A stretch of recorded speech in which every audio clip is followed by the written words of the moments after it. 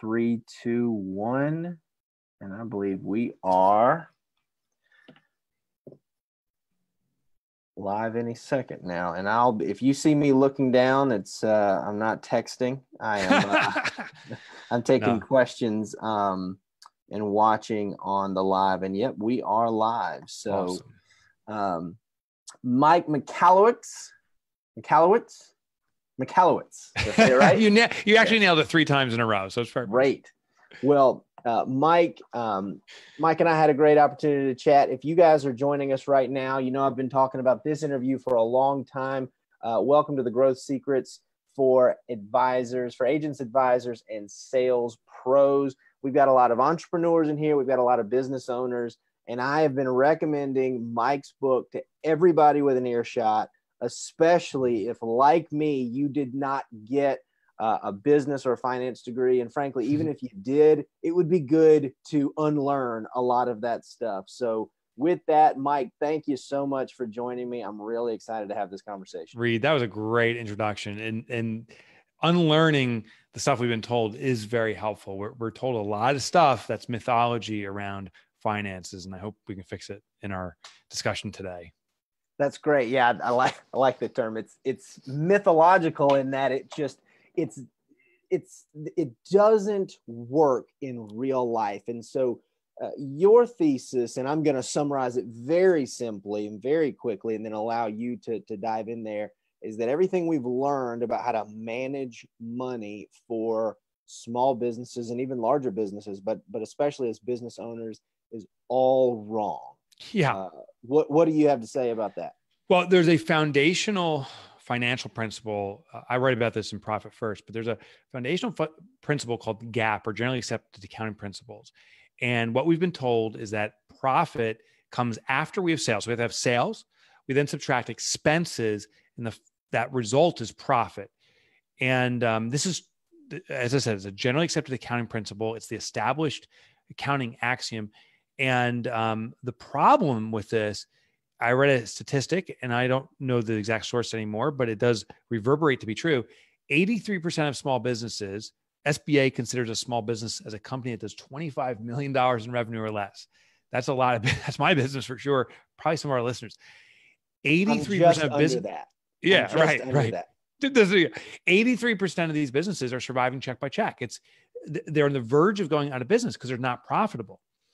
And what my thesis is that profit coming last is the worst thing we can do for our business. It's even in our vernacular. We call it the bottom line. We call it the year end. All terms that say it comes last. And it's human nature from a behavioral standpoint. When something comes last, it means it's insignificant. It's the manana syndrome. It can wait. So for most businesses in practice, profit doesn't happen. And when we look at the year end and it's not there, it's like, oh man, another bad year, maybe next year. We literally delay the consideration of profit for another 365 days. What I argue in Profit First is that we flip the formula. It's now sales minus profit equals expenses. And what I'm saying in practice, as revenue flows into your business, you generate commissions, sales, whatever that revenue is, we take a predetermined percentage of that money, allocate it to a hidden account called profit, hide it from our business operations, and then our business tells us what's truly available to operate on. It's the pay yourself first principle simply applied to business.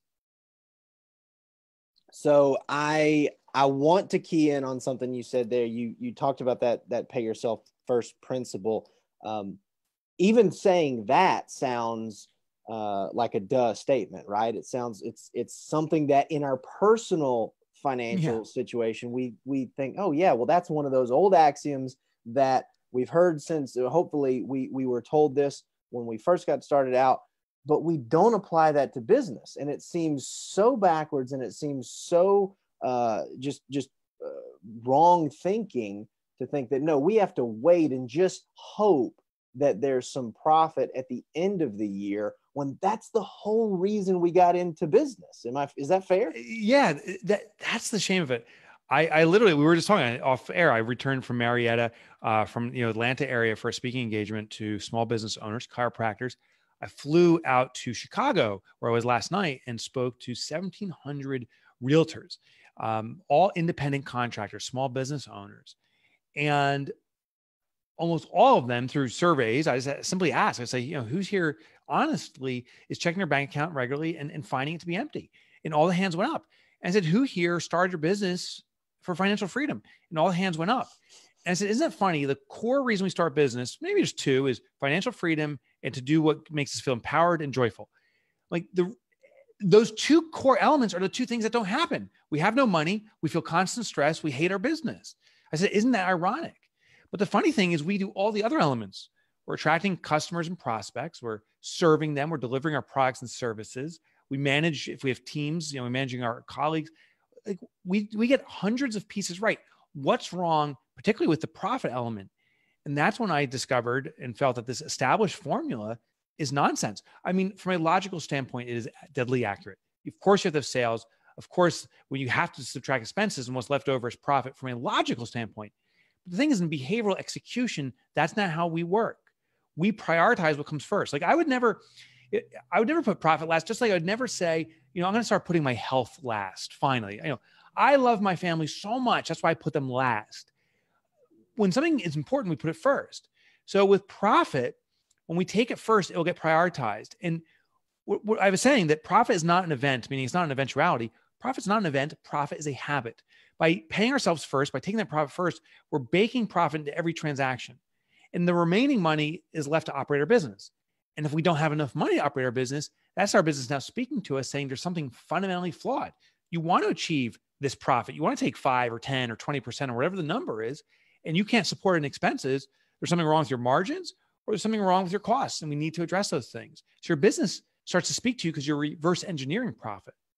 So that was I guess it was a chapter or just a point in the book and in your philosophy that really, I say convicted me, because you make the statement, I think, where you say that if you, or when one has to operate their business on that 30%, which guys, if you're watching and these numbers, these allocations don't make a lot of sense to you, check out the book. Mike has a lot of what he calls target. Is it TAP, the target allocation percentages? Yeah, it's all in Profit First, the book. Yeah. Correct. And so you have to be entrepreneurial. That's what being entrepreneurial is all about, is figuring out how to operate your business on a set fixed percentage of your revenue, as opposed to just running and just operating on what's available in the bank account. And that requires discipline. That is what business building is actually about. It's about being creative and using that. That's what punched me right in the gut, for one. Yeah, I think entrepreneurship, the element that really is our biggest opportunity is the innovative mindset. So what we're doing in Profit First, instead of the entrepreneur saying, give me all the money you've got, business, and I'm going to figure something out, the business now says, here's the money you've got, $5, $5,000, whatever it is. Here's the business you got. You figured out, entrepreneur. And there's this concept called Parkinson's law. I explain it extensively in Profit First, but the concept of Parkinson's law, he was a theorist in the 1950s studying human behavior. What he realized is that as supply increases, our demand will increase with it.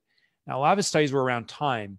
And Reed, if you and I were discussing a contract and I said, hey, I'll get you that agreement in 1 week, it'll likely take me a full week to complete the agreement and get it to you. But the same guys have the same conversation about the exact same parameters, except I say I'll get to you in 1 day. I'll probably get done in 1 day because I've constrained the amount of time. Now I got to crank through this and prioritize it. Well, it's true for money too. If we're giving a large sum of money, we will find a way to spend it all. Large supply, we consume it all. But Parkinson always also pointed out, as we constrain the supply, that it's called forced frugality, we'll consume less. Additionally, we'll become highly innovative. So now as we restrict the money flow into your business because we've taken our profit first, now your business tells you what's truly available. But now the innovative mind kicks in. It's like, how do I make those goals I have become a reality with this constrained amount of money? The beautiful thing is this is how you start challenging the industry norms. We don't just say, well, everyone else in the industry spends X number of dollars, I have to too. Now we say, how do I drive the same results less expensively? And that's the definition of entrepreneurship: growing efficiencies, innovative thinking. And all that will happen automatically when you take profit first.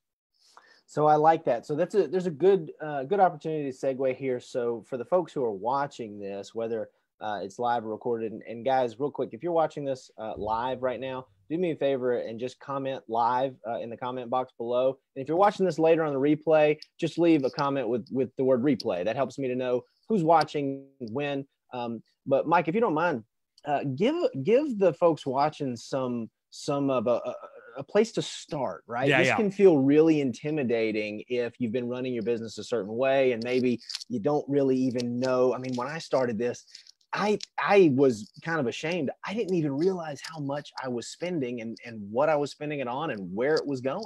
Yeah. Well, there's a term for that. It's called being a human being. It's very normal. It's very typical. And while I can outline all the steps, there's 4 major steps where I've come to realize, I've been teaching this now for years, is that it can overwhelm business. So I'll give you 2 simple steps that will get you started, and it can be done literally by the end of watching this podcast or broadcast, and it will drive permanent profitability in your business. Here's what it is. We have the first ever realization that most business owners, most independent contractors, most people run their lives, and most business owners, their business, by doing what's called bank balance accounting. Bank balance accounting is where I log into my bank account and see if I have money. And if I do, I spend it. And if I don't, panic ensues. What we don't do is log into our accounting system, figure out all the numbers, tie the ratios in, and all that stuff. We look at our bank account, and we trust our gut. Therefore, we need a system that resides within our natural behavioral path. If by default you run your business out of your bank account, you must have a system that sits there, because otherwise we'll subvert around it. So set up accounts at your bank. Now, to get started, what I suggest is to set up one account at your bank and call it Profit. So it's a savings account, call it Profit. It maybe takes a half hour. You got to drive to the bank and you spend a half hour down there. Actually, I found a shortcut. You can email your bank in advance and tell them that you're going to set up a savings account where they please have all the paperwork completed so that when you come by, you can sign it. Now you get it done in 5 minutes. But get that bank account set up. Step 2 is allocate only 1% of your income. What I'm saying is if $1,000 comes in, you take $10, you transfer it to the profit account, because the impact on your operations is insignificant. If your business can survive off $1,000, your business can survive off $990. You'll find a way. That's very easy. But what's highly consequential is you'll start seeing cash accumulating in that profit account. And this is where I found the confidence kicks in. It's like, hey man, if I can do with 1%, why not try 2% or 3 or 4? And we start amplifying this. Then we start rolling out the other accounts that we suggest and taking the ultimate steps. We have now, this is a rough estimate, but we're pretty sure it's within this ballpark.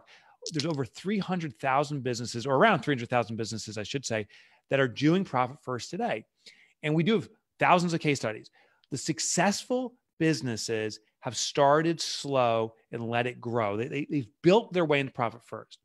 They haven't, in profit first, I outlined the entire system. They haven't put their business in it and turned full throttle. It's like if you've never run a marathon, on your very first day to try to run a marathon, you'll probably tear every ligament in your body.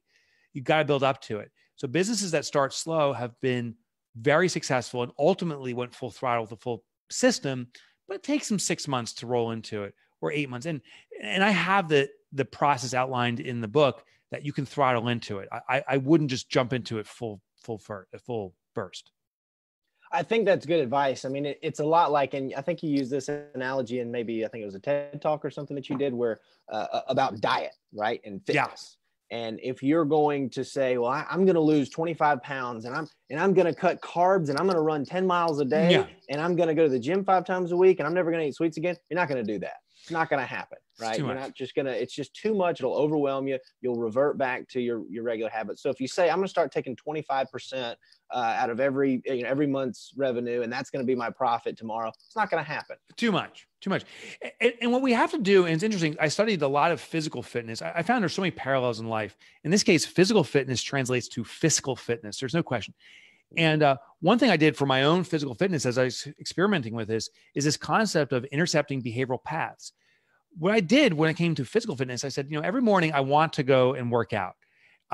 But as haphazard, and I had a million reasons to sleep in or skip.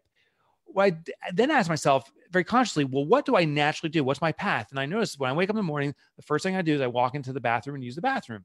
Okay, that's where I'm going first, and I'm doing it consistently. I'm going to put my sneakers on top of the toilet.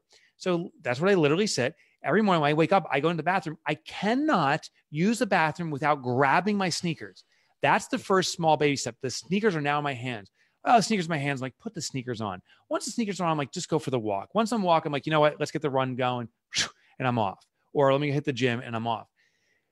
By intercepting what you currently do and doing it, just seeking out the smallest step, you're likely to get the momentum effect kicking in. And that's why I tell people, start off with 1%, set up at your bank. You have to see it because you're going to your bank account anyway. Chances of your success now start to increase. It's so inconsequential, so small, but you'll get that momentum going. Yeah. And folks, let me tell you about the effect that it has on your psyche when you start to see, 2 or 3 months in, you're like, I've got some money there, right? And you start to see you start to think about like, at the end of the quarter, I'm going to take out, and your book recommends, I think, 50% of that you take out. It's like, what am I going to get to do with that, right? And it pushes you, even if it's a small amount, right? It feels great. Yeah. So what we do is we start accumulating profit. The next technique is profit distributions. And in the book, I outline how to manage debt and so forth. We have to address that. And we always need to reward ourselves. As I studied behavioral psychology, what I've discovered, and listen, I'm not a certified behavioral psychology. I'm not a psychologist. These are just my understandings from a very amateur hobbyist kind of standpoint. But what I've discovered is that the importance of dopamine response. Every time we take a profit, there is a reward mechanism that kicks off. And when we get that reward, it actually builds our muscle momentum and our desire to experience it again. The mistake is some people allocate profit and they don't touch it. And now it becomes this miser effect. It's like, well, I got money piling up, I'm not going to touch it. And then they get really super scared about its preservation of the reserve of cash. What we actually want to do is take out a portion, not all of it, but a portion of it. And I have this 50% rule and how it works so that we have a dopamine response. We're like, hey, I'm rewarding myself. Now, this is not a normalized compensation. I also explain that it's not a normalized compensation. That's what I call owner's compensation. That supports your lifestyle. Profit is a celebratory reward for being a shareholder in a business. And you use this to splurge. And the funny thing is, I've been doing this for myself for now. I'm on my 11th year. I've had 42 or 43 consecutive quarters of profit distributions every single quarter. The first time I did it was truly $8 was my distribution. And, I went to the bank. I'm like, please take it out in singles. Let's break it up into bills. Yeah. And so all in one place. Yeah, no, not all in one place. Let's break it up, right? I went to Starbucks and, I flopped down the $8. I'm like, hey, give me what you can, which at Starbucks basically is a small coffee. But that coffee was the greatest coffee I had in my life because for the first time ever, I wasn't using a credit card. I wasn't pulling from the operations of the business as an expense. All it was a reward for me. My business said, thanks for owning me. Do whatever you want with this. It felt so rewarding. It built my confidence. And then the next time it was bigger and bigger and bigger. And now it's supporting activities and things I've done that I only have dreamed of. The goal with this is to build that momentum. So it's not about getting rich overnight. This is not a get rich quick scheme. This is a get wealthy deliberately over time process. We have to have these small wins. We must reward ourselves consistently. And I suggest on a quarterly basis, and it builds that profit muscle. So you bring up a good point here because you talk about really taking advantage of or not taking for granted the idea that you own the business, right? And you're not just an employee working for a bad boss that happens to be yourself, right? There has to be some kind of, there has to be some kind of benefit to that. But one thing that your book really, really helped me with is again, coming into being I was 24 years old when I started this business and had no idea what I was doing, right? I didn't know how much to responsibly pay myself. Yeah. Right. That a lot of times was just, is there money in the bank account that I can pay myself? And you, in a lot of ways, gave me permission to just give this percentage and say, okay, that's a responsible amount of money that when I move it into my owner pay account, I know that next pay period, I've got plenty in there to pay myself. Right. And so that's another one of those psychological benefits of this system that I'd appreciate if you can talk about. Yeah. Well, thank you for saying that. That was something I didn't even really appreciate. And I've heard that feedback with some regularity is this concept of permission. I've also heard, and it was by design, that we now start to live within the confines of this owner pay. So there's these two distinct accounts. There's actually multiple, more than two that benefit the owners, also a tax account. But the profit account is a reward for being a shareholder. I want everyone to realize that only 7% of the world population will ever try to start or actually start a business or invest in a business. This is the vast, vast minority of our population. The other 93% will work for the people who start businesses. So you are supporting the global economy. And as a shareholder of someone that took on that extraordinary risk, you will get a reward. And that's what a profit distribution is. So it's a reward for supporting our economy. The owner's compensation is if you work within your business, and most small business owners do. So you're an employee also of your own business. This owner's compensation is your normalized salary, the equivalent of what you'd pay if you had to hire someone to replace you. That's what your lifestyle is. You should live your life off the owner's compensation. And the profit account is a bonus that comes out every quarter as a thank you. The mistake many entrepreneurs make is they don't know how much they should be taking. They determine their lifestyle based upon the cumulative distributions they take, regardless of what form they come in, and they maximize their lifestyle based upon what they have coming out. And the day there's a dip in income or there's a struggle, now not only is the business struggling, their own lifestyle is struggling. So with the Profit First system, we set a expectation for your salary, and there's this bonus, that profit comes out that gives you a cushion. Should there be a dip, there's accumulated profits that you can also support yourself. So it gives you some kind of protection. It prevents you from living too large. You're forced to live within your means. There's also a tax account. Now, this tax account is a reserve for the biggest bill every business owner gets. That is the most neglected bill. It's the tax bill. At the end of the year and the quarter, so many business owners are like, I owe how much to who? It surprises every single time. And we talked about this earlier. We've started our business in part for financial freedom. And the definition of financial freedom is not worrying about your bills. So we're not going to worry about the tax bill. Your business is now going to reserve your tax liabilities for you. And this is regardless of the formation of the business you have. You can have an LLC, a sole proprietorship. You can have an S Corp or C Corp. Your business can always pay your taxes. Now, in certain situations like an S Corp, C Corp, it can't pay them directly. You have to do what's called a W-2 submission and take taxes out of your paycheck. But the business can do what's called a tax distribution reimbursement, and it can actually return the tax that you pay to you. So the business can always handle your taxes on your behalf. So by having these accounts set up, financial freedom is achieved. You're not worrying about your biggest bill. You know what you should live your lifestyle, the means within, that's the owner comp, and you're getting a beautiful bonus at the end of every quarter to live life, to celebrate the way you define it. Yeah, and so another good point about that tax piece, that everyone's favorite topic. I think it's a popular, I don't want to say popular, and I have to be very careful about how I talk about this. I know no one really wants to admit this, but as business owners, minimizing taxes is an important thing. Sure.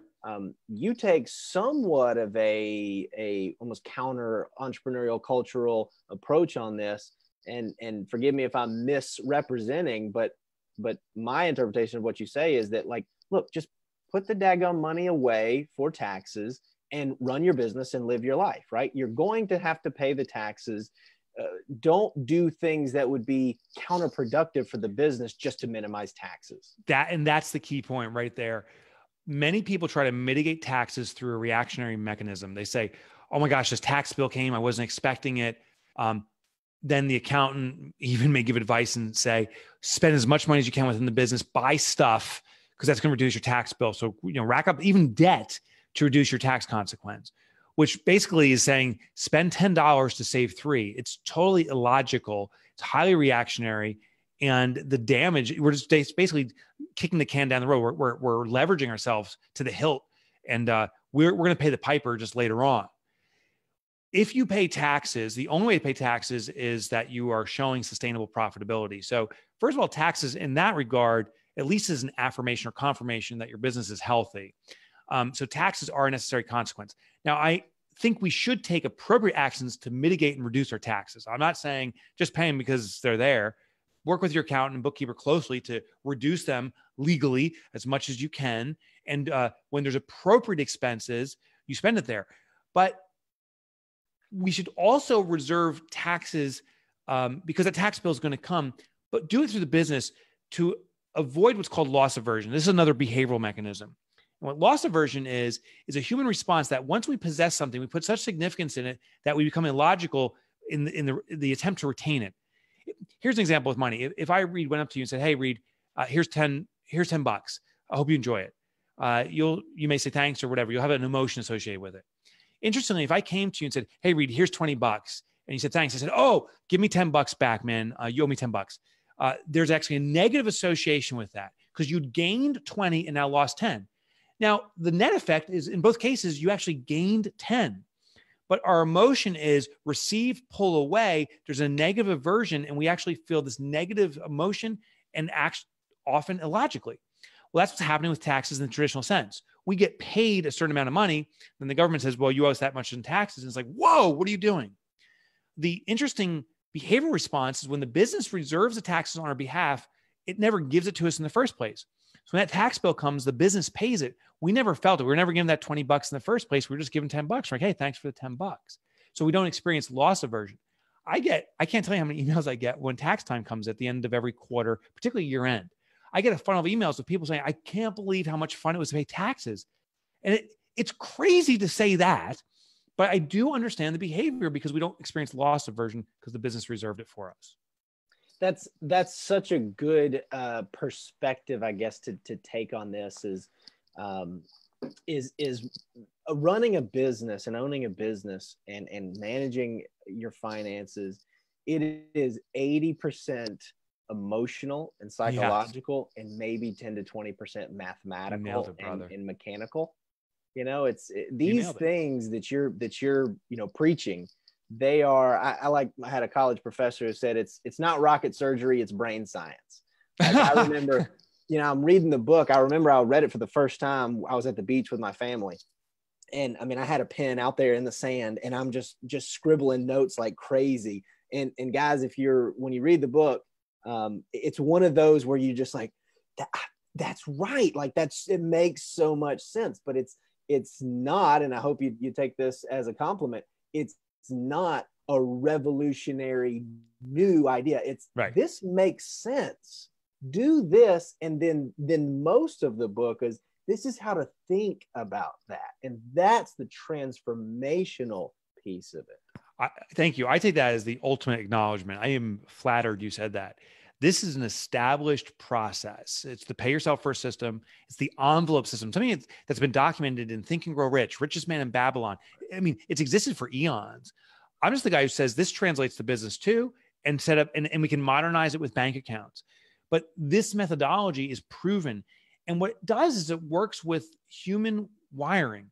We have effectively been wired the same. Yes, society and technology has advanced rapidly, but the human genome, the human wiring is moving forward at a very slow rate. We morph very little. So we're basically the same as we've always been. So what worked 100 or 200 or 300 years ago works today from a behavioral aspect. And that's all we're doing here. It still works, has, and it will continue to work. That's fantastic. That's fantastic. So Mike, I want to be sensitive of your time and of the viewers. Nice. We talked about where to start.